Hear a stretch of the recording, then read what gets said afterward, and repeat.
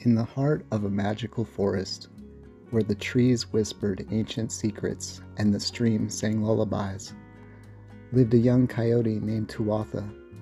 Tuatha was not just any coyote, they were a druid, wise beyond their years with a heart full of compassion. One day, as Tuatha wandered through the forest, they came across a pregnant mother coyote named Luna. Luna was struggling to find food and shelter, her strength waning with each passing day. Seeing her plight, Tuatha felt a deep sense of empathy and remembered the teachings of their ancestors. Tuatha approached Luna gently and said, "Dear Luna, let me help you. I will share my food and find you a safe place to rest." Luna, grateful and exhausted, accepted their help. For days, Tuatha quietly took on Luna's burdens. They hunted for her, brought her fresh water, and found the coziest stand for her to rest. They even used their druidic magic to ease her pain and give her strength.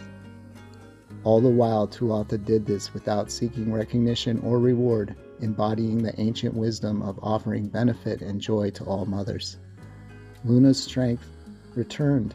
She gave birth to healthy pups. She looked at Tuatha with tears of gratitude and said, "You have given me more than just help. You have given me hope and joy."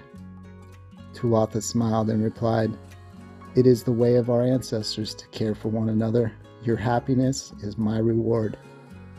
And so, in the heart of the magical forest, Tuatha continued to live by the teachings of their forebears, quietly taking on the hurts and pains of others, and spreading joy and compassion wherever they went.